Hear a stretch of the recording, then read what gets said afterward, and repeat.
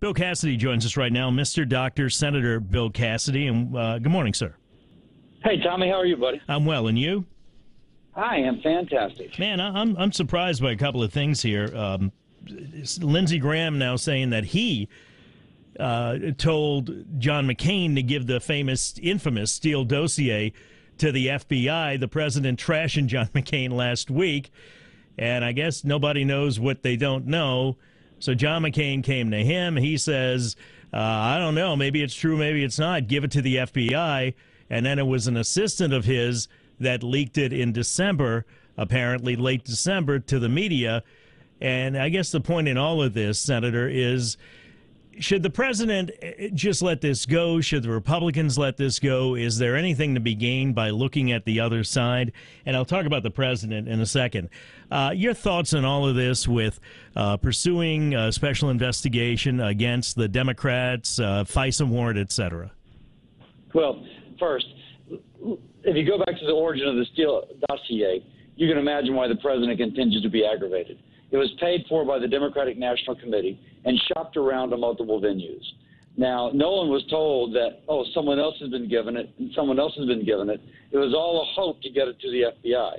I can't comment upon what McCain did. He had told me he had done it at the time, and I suppose he thought there might be truth to it. If he was still alive and you said, listen, it was financed by the Democratic National Committee, downloaded from CNN websites, unverified, and shopped around trying to get the FBI and say this is, fecal material, throw it out the door. But that's hindsight. Now, I think that whether or not there's an investigation of Democrats, I can't comment on that. I do know that House Democrats... Oh, no. Do you think there should be? I think that the OIG, the Office of whatever... Inspector General is looking into it, right? Is actually looking into this. Yeah. And I think that could uncover, and it already has, by the way, that there was a conflict of interest among Peter Strzok and Ms. Page, that if there are problems.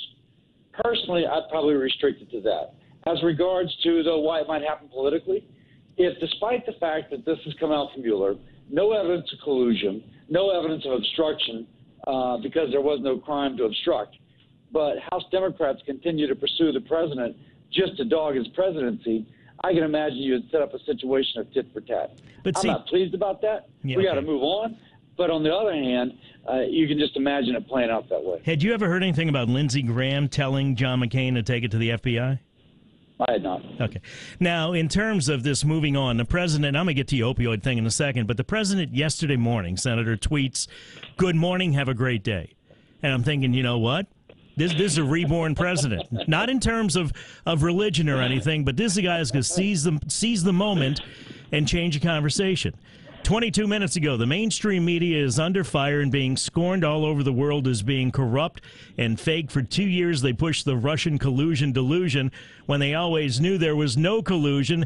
They truly are the enemy of the people and the real opposition party. Yesterday, Bibi, I call him Bibi, is in the Oval Office, Benjamin Netanyahu, and the president talks about treasonous acts being committed. Let me throw this at you, and then maybe you could see what you think about it. I would have the president rise all above this.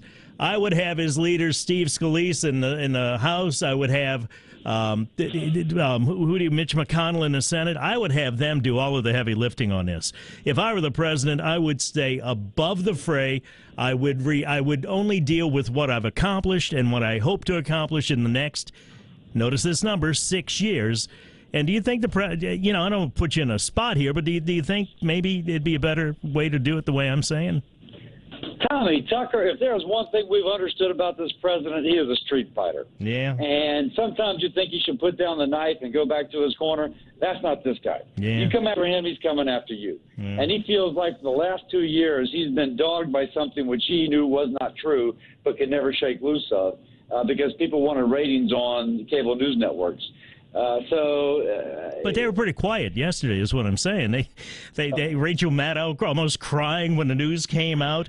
Nicole Wallace didn't know whether to, cry or vomit. And anyway, let's talk about opioids and what it is that you got, Grant, in terms of Louisiana. Yeah, so there's about $6 million coming down to Louisiana, part of a bigger opioid package to make medication-assisted therapy more available. And somebody listening right now either is addicted or knows someone who's addicted to opioids. It just is a vice. It doesn't let you go.